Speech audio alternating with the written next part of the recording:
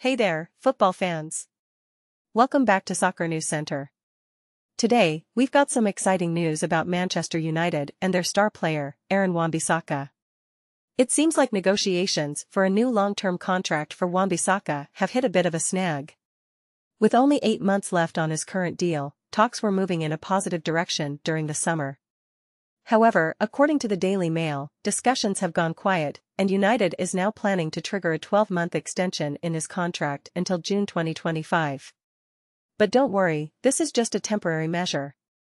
The situation will be revisited in the new year as the club aims to secure Wan-Bissaka's future on a long-term basis.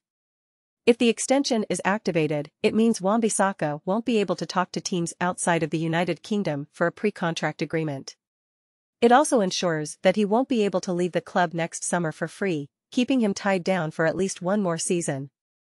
Wan-Bissaka's return to training after a 9-match absence, including 5 in the Premier League, is a welcome sight for United.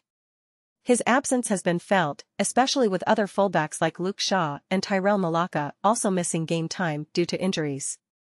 This has forced manager Erik Ten Hag to make some adjustments, even playing Victor Lindelof at left-back. Since joining Manchester United from Crystal Palace in 2019, Wan-Bissaka has made 165 appearances for the Red Devils.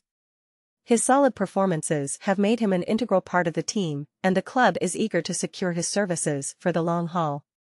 United's next match is against Newcastle in the Carabao Cup, a repeat of last season's final. Ten Hag and the team will be looking for a similar outcome, having beaten Newcastle 2-0 in the previous final. However, they'll have to bounce back from a disappointing 3-0 defeat to Manchester City in their last Premier League match. So, there you have it, folks. Manchester United is ready to extend Aaron Wan-Bissaka's contract by triggering a 12-month extension. While negotiations for a long-term deal have stalled, the club remains committed to securing his future.